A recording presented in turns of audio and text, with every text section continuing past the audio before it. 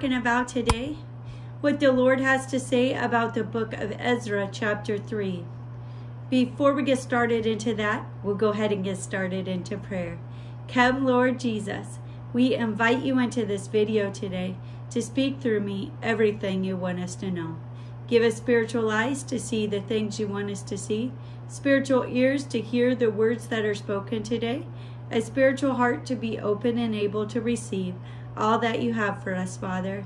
Give us wisdom, understanding, knowledge, and discernment about what we're about to read, watch, and listen to as we put on the helmet of salvation, breastplate of righteousness, belt of truth, feet of readiness, shield of faith, sword of the Spirit.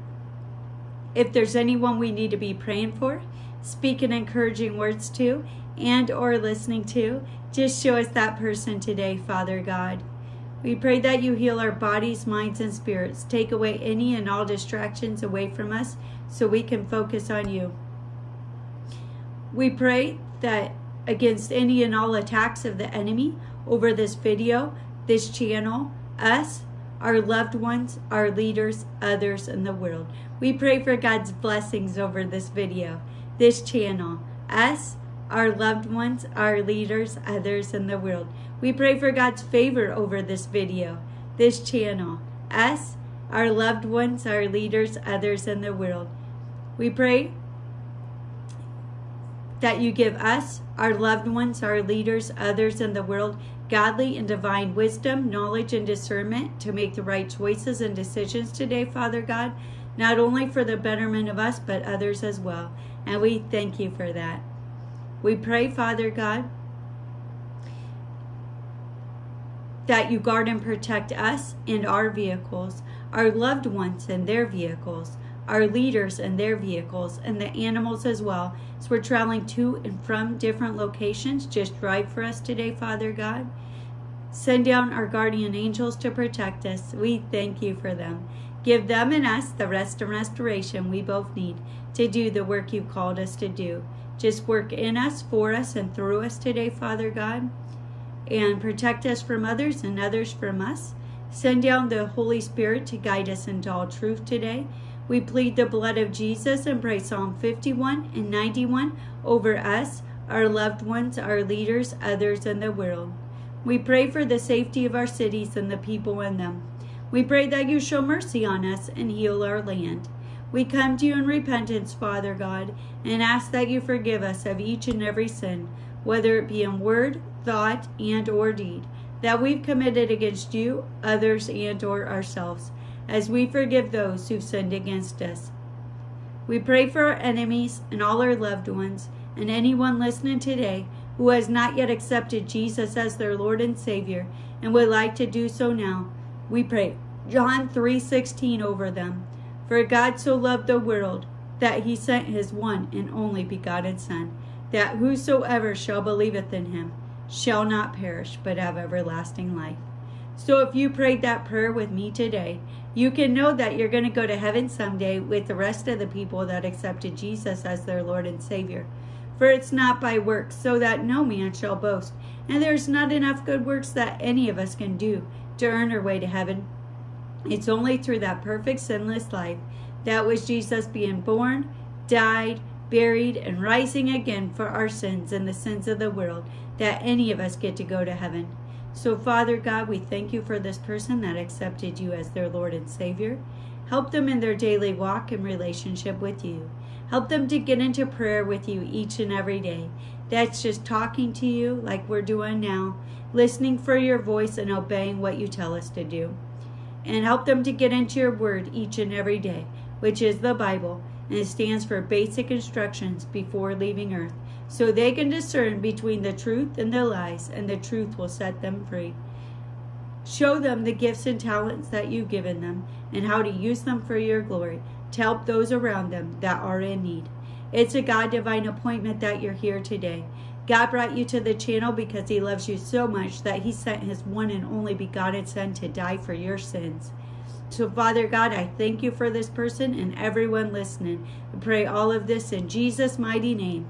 And all God's people said, Amen. All right, let's go ahead and get started into what the Lord has to say about the book of Ezra chapter 3. So if you have your Bibles and you'd like to follow along, go ahead and turn them to the book of Ezra chapter 3 and we'll get started. Thank you.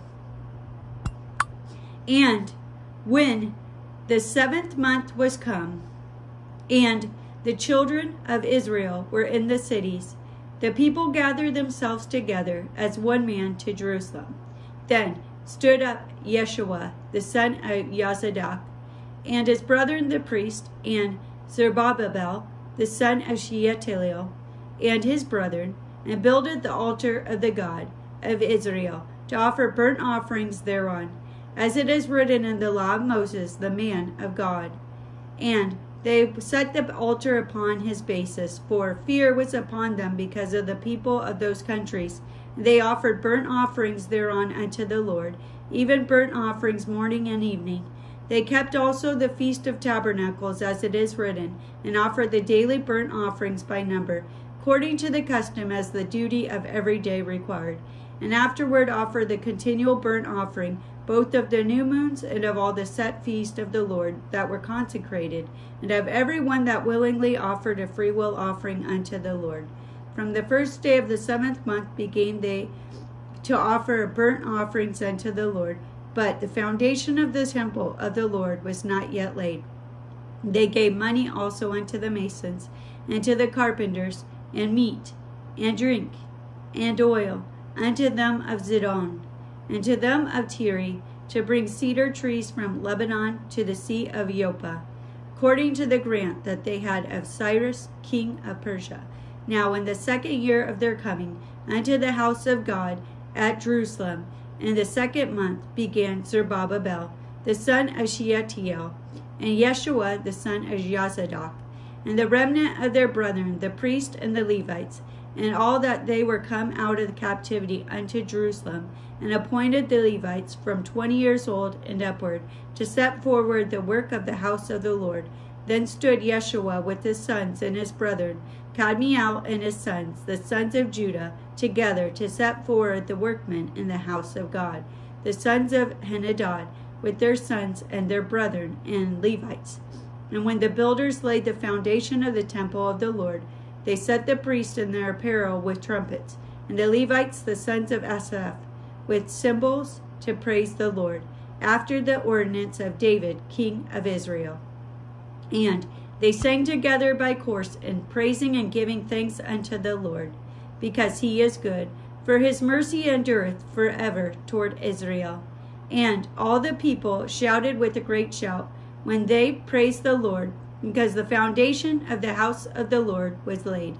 But many of the priests and Levites, and chief of the fathers, who were ancient men, that had seen the first house, when the foundation of this house was laid before their eyes, wept with a loud voice, and many shouted aloud for joy, so that the people could not discern the noise of the shout of joy from the noise of the weeping of the people. For the people shouted with a loud shout, and the noise was heard afar off. And that was the end of what the Lord has to say about the book of Ezra chapter 3. I hope y'all enjoyed and were blessed by it today. What we're doing, as the Lord hath commanded, is to spread the gospel to the world. So we're going chapter by chapter, all the way from the beginning of the Bible until the end of the Bible. So if you have not already, you can go ahead and get caught up on our previous videos. Just like our bodies need physical food to grow, sustain us, and give us energy, our spirits need spiritual food to grow, sustain us, and give energy, which is manna, which is the Word of God. When we get into that Word of God each and every day, we plant seeds of hope into our lives and the lives of others when we speak it over them. We speak life over them and life over us in our situations. Even though we might be going through the midst of tribulations and hardships right now, we can be rest assured that the Lord is with us and will never leave or forsake us. And he's carrying us through the storms of life. So we are never alone. Once we accept Jesus as our Lord and Savior, he is with us fighting our battles. So we can rest assured he will never leave us. All right? And until next time, Bye.